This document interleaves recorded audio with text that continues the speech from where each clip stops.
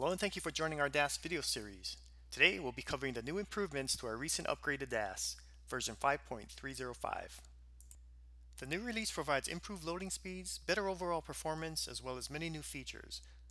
We'll cover these new features, which I'll break down into three categories: hotkeys, charts, and general configurations. Before we cover the new features, I'll quickly show you how to obtain the new version by simply going to Tools and hitting Upgrade. The software will take a few minutes to download the new version, and will ask you to restart your DAS once it's complete. And once you're in, you can go to Help and About to confirm your current version of DAS. Hotkeys.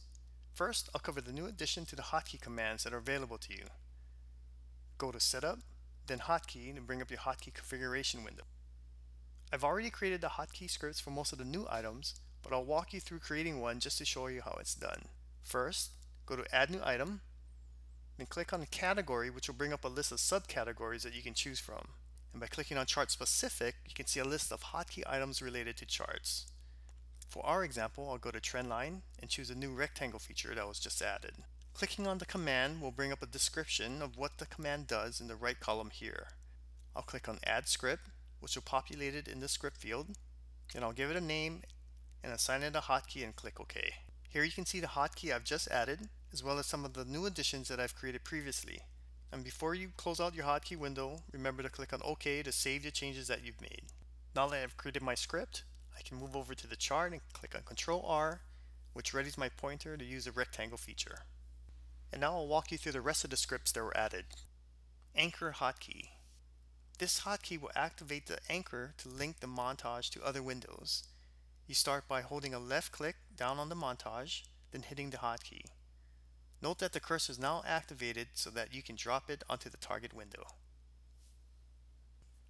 Vertical margins. We now have hotkey commands that you can decrease and increase your vertical margins on your chart. Show or hide all Windows title bars. This command, when executed, will automatically remove all your titles on your windows. Executing it again will bring them back. Switch cover mode. This command will convert your order box to show only the action buttons that will liquidate your positions. The cover button will be located in the sell position if you're long, and move over to the buy location if you're short. Correspondingly, if you don't have any positions, no options to cover will be available. Sell cover command. This hotkey will exit the position for the ticker shown in the montage, regardless if it's a long or short. For our example, I'll load our long position in Crone and hit the hotkey now. Notice that our position was liquidated at the market, leaving us flat. These were just our new hotkey script items since our last upgrade. But you can go to your hotkey script builder and browse to the category and subcategory menu items to see the countless script options that are available for use. Charts. Let's start with some improvements to the chart study window. To start, you can now bring up your study configuration window with this icon here. Note that you have to click on the chart area you wish to apply your study to first before you click on the study config button. Here, I'll go down the list and mention some of the improvements we've made to the various studies. We'll start first with the moving averages. By highlighting and clicking config, you'll see that we've added an up-down slope color to the moving average study. Next, we'll bring up pivot lines. Clicking on the config button, you'll see that we've added the option to exclude pre- and post-market data even though it's showing on the chart.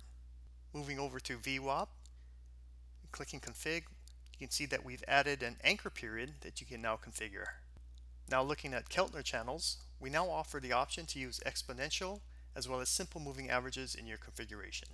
And last for our studies, we've added a moving average pair which allow you to configure arrows on moving average crossovers. Moving over to the chart itself, you can see we've added a price configuration to the horizontal line. Doing a right click, you can now input your price for more accuracy. Moving over to the bottom here, you'll now see that we have the day's total volume info displayed for our volume study. Doing a right click on a chart and selecting configure, we now have two additional options that you can use to help you configure your charts. We now have the option here to use the mouse wheel to scroll instead of zoom. And moving below that, you'll see the option of global trend lines. Placing a check mark here will allow you to have your trend lines show up on all charts with that particular symbol. See, as I apply a trend line here on this chart and pull up a new chart enter the symbol, and you can see our trend line applied to this chart as well. For more information on how this new feature works and how to apply them, please see our video called Dash Trader Tips video on global trend lines. General configurations. Last, I'll take you around the platform to show you the new configurations to your platform and trading features. Going to the Trade tab, you can pull up your account report and find your day's trading information for all your accounts or just a specific one if you have more than one account that you manage. We've also added this button here, which will keep track of your day trades for those concerned with the PDT rule. Moving over to quotes, we now have an item called Fundamentals, which, if you subscribe to the data feed, will deliver information on that specific company that you enter. Here you can see the fundamentals from Microsoft. And to bring up another symbol, just click on the title bar, enter a symbol, and hit enter. Next, moving over to Setup and Other Configuration, we've added the option to change your window border color for active windows. Just to show you an example, I'll pick a very obvious color here. Now you can see that there's a very prominent color identifying the current selected window. Next, moving down to the account window, and doing a right click on a selected account, you'll see you have the option to update risk controls to your account. Please note that this option is only available for participating brokers or providers who allow it. With regards to your account, you also have the ability now to give it an alias to hide your actual account number. To do this, go down to the order box and do a right click and select Trading Settings. Going down to this area here, just highlight your account and input your alias name. Trading accounts cannot be changed as they must start with TR. Going down to the orders window, we added a column called Display. This will show you your display value if you're using reserve orders. As an example, I'll send an order for 500 shares, but display just 200. As the order is accepted, you'll see here that it shows our display amount of 200. Moving over to the montage, we've added quite a few options for information if you do a right click here. And we've also added a limit up, limit down pricing to give you an idea what the various circuit breaker levels are for that stock.